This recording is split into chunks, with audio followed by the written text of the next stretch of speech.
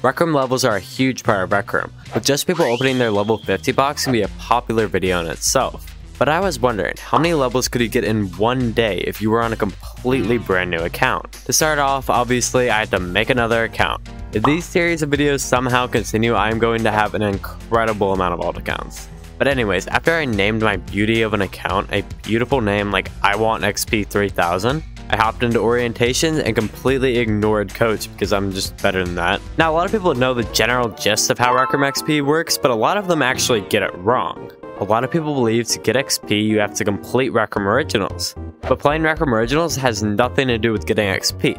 All that matters is that you're in a public room. Pretty much you get 10 XP points every 5 minutes you're in a public room. And after you've spent 30 minutes in one instance, you have reached the XP cap of 60 XP per instance. Pretty much means I just have to make sure I'm not in a room for longer than 30 minutes or I'll just be wasting my time. Now the daily XP cap for Rec Room is 150 XP, which is just around 75 minutes of playtime, which is how much I'm going to be playing. But now that we understand XP, let's hop into the actual gameplay. I decided to start with paintball, and being a PCVR lobby, there was a fair share of tryhards, and I can assure you I cannot hold my own in a paintball game. No, wait. No, he's better than me. Okay, I can do this. I'm not doing this. Okay.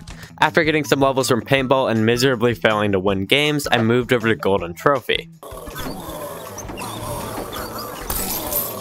From there on, I pretty much just played a few more Rec Room Originals, another Golden game, and some Rec Royale, just to rack up that time. But finally, after playing public lobbies for over an hour, I went back to my dorm to check my levels. And in grand total, I got 9 levels.